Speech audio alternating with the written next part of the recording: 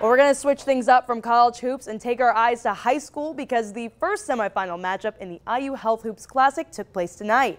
Sports 18's Andy Manzer joins us tonight and lets us know which team will be competing in the championship round. Hey there, Andy. Yeah, Bree, with a chance to head to the championship game, both teams came in ready to lay it all on the line. A hard-hitting matchup between the West Lafayette Red Devils and the Central Catholic Knights.